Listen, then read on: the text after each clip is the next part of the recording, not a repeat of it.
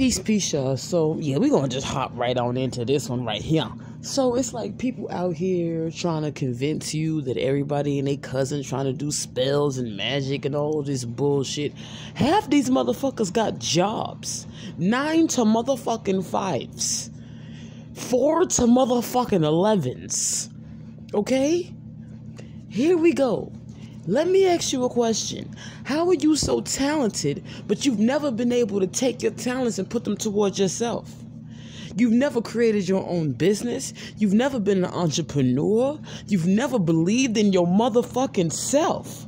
So how dare you think, you know what, how dare we think that these motherfuckers got power over anything? Over anything. The only real motherfuckers that have ever had power have been your motherfucking employers. Huh? Your employers and people who have been entrepreneurs and people who have been making money on their own, even if it's a motherfucking dollar.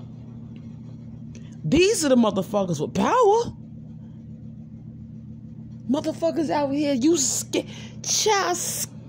to just step out on faith and leave a job alone and believe in yourself, but you think you can put a spell or a curse on somebody? You better take your raggedy ass somewhere and take a nap and get your energy back. Because it really just dawned on me. If you check the video that I posted before this one, you can see where all this passion is really coming from.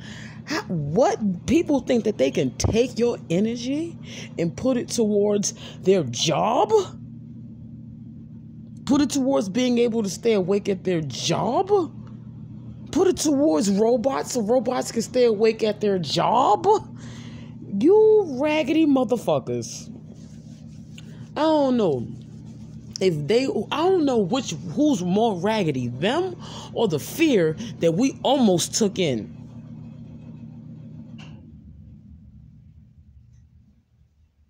Oh, okay. That's how real it is. Wow.